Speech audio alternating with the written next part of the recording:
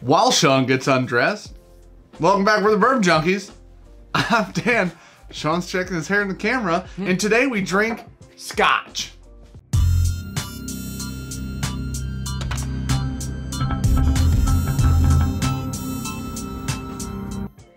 All right, so we have 2 bottles here, clearly. Yeah, clearly. Me and Dan went through the April, first May. Oh wow. Yeah. So me and Dan went through the first drop in May.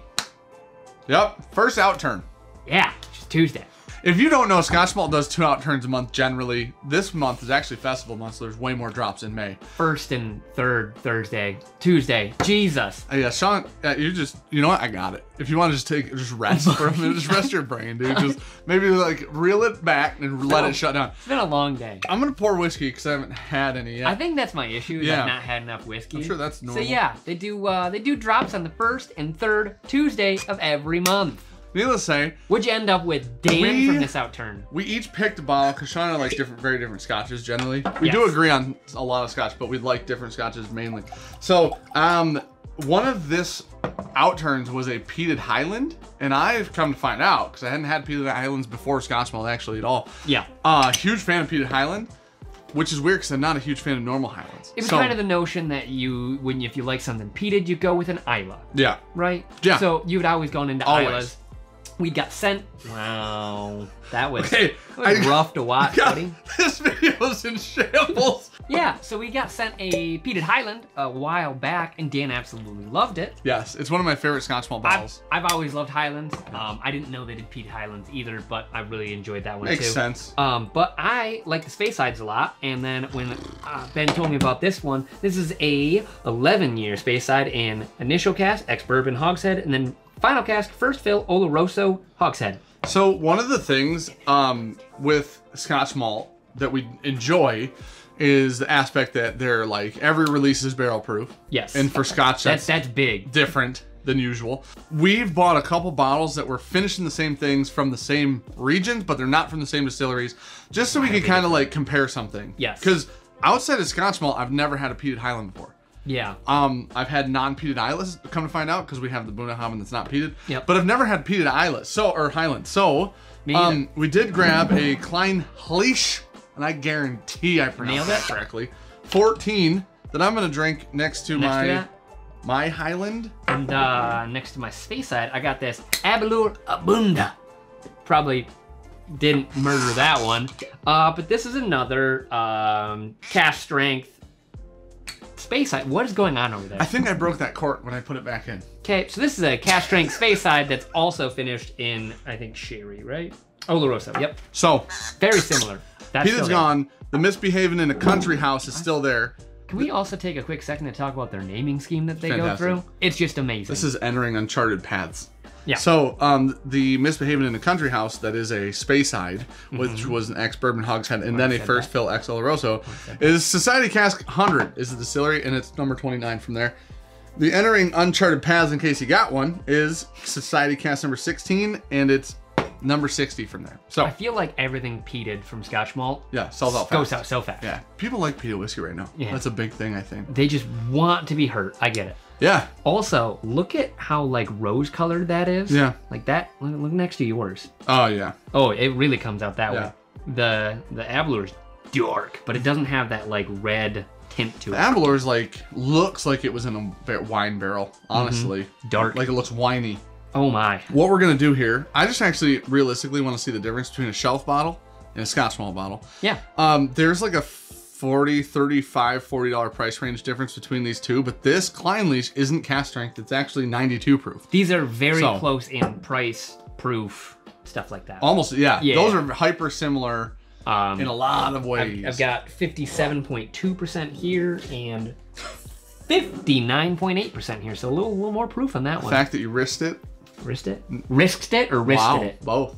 Oh my God, this just smells like marshmallows. I haven't smelled yours yet. Whoa, that smells incredible. Like red fruit and marshmallows. That's the fruitiest fruiter of fruit. Amazing. I've never smelled more fruit in one moment. It feels like it's toasted too. Like there's something like very warm and rich and inviting about this that I love. Oh, it's so, whoa. It's all fruit. I've had this. I'd opened mine before because I didn't want to wait. I think the finish really catches you by surprise because it's so soft up front, and then like that proof just carries through, and you're like, heck yeah. It's like a velvet blanket while you're nakedly laying on silk sheets. That's exactly what that's like. I'm sure they will. Let's put that on a bottle. That'll sell. But, okay, listen, we've read way crazier stuff than that. Mine is super earthy, but the weird part is since I drank yours, I smell marshmallow here now, and there wasn't marshmallow in this before. You would love that. Tastes like grapefruit. Oh, it's like salty grapefruit with like smoke. Oh, that's my jam right there. That's really interesting. So it sounds like I got 2 bottles this month. No, it's bottle and a half. It's like sweet grapefruit though. It's not like tart. It's like that. It's brined and sweet at the same time. It's actually really interesting. That's nothing like the other peated Highland that we have over there. I can tell it's really throwing you because I've watched you try to set down that glass 3 times now. All right, now I want to try this Klein Leaf 14. I could be persuaded to see a little grapefruit on that. This smells sweeter, mass markety. That smells like, hey, you love whiskey and you really like peated whiskey. That's your jam type thing. Oh my, okay. So anyways, I'm just gonna go back to that. Good, huh? Well, you know, I don't actually think that there's anything wrong with that whiskey. I think the problem is that's the most underwhelming $80, $90 bottle of whiskey I've ever had after drinking this one. From the Scotch malt finish, I want to know finishing times just a little bit because that feels finished. Like that's sweet. It has all that winey flavor in there. This smells like Christmas.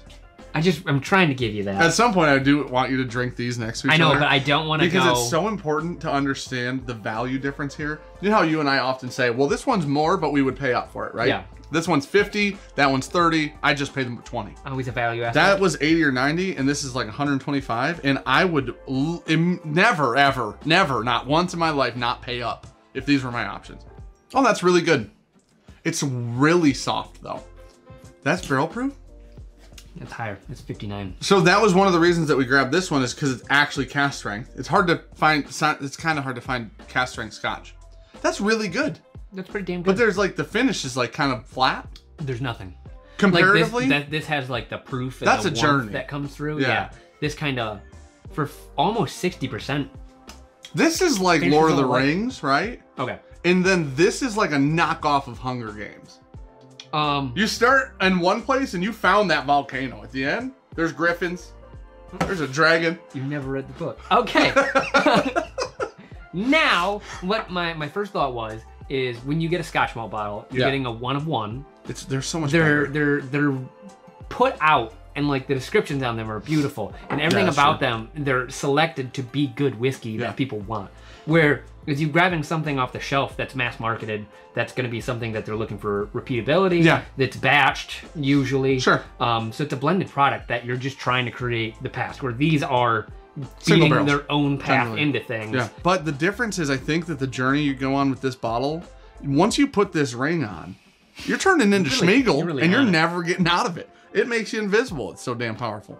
We've done one comparison ever from Scotch malt to normal shelf bottles, and the Scotch malt won for us. It was in a blind. We did a wasn't close. Anyways, needless to say, these are both great. Honestly, this one being gone, even having both of these, I actually prefer this one. I like so that I would one. buy that one. Anyways. I really like that one too. I do too, but that one. That's an experience right when there. you get a really good space side, really good space side, you start to get these really cool flavors and the hyper awesome complexities that like I don't get from any other Scotch.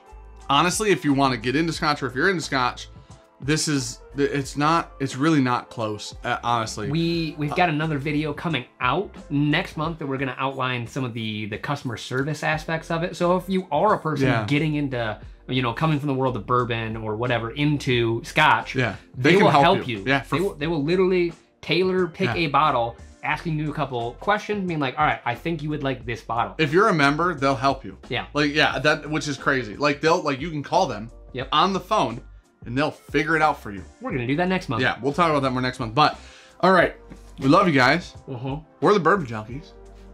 You know what makes me really happy that we have? The proof is in this one. Yes. The one that's very close to it, but 24 years old. It's called that. That's why I said that. It's literally called Proof's in the car. Proof's in the car.